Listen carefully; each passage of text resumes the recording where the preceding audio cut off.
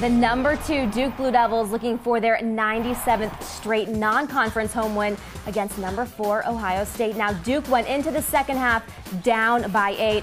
Can anyone say halftime adjustment? Coach K style. This is sick. Check out the pass from Quinn Cook to Mason Plumlee for the catch and the slam. If that doesn't blow the roof off Cameron Indoor, I don't know what will. But check out the freshman Rashid Suleiman. So impressive. Cuts Ohio State's lead to just 1.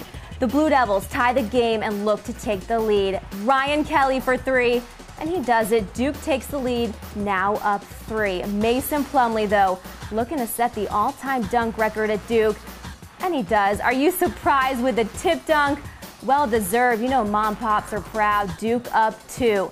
Now with a minute left, the rookie with the finale, Suleiman, dagger dunk, baby. He got up for that dunk. Duke now 7-0 with a 73-68 win. Plumlee with a 21-17, 9 of 12 from the free throw line, and the ACC Big Ten split the challenge 6-6. For more great ACC action, you have to subscribe to the ACC Digital Network channel on YouTube. Look at the bottom of the screen for instructions on how to subscribe and get all the best highlights and analysis from across the ACC.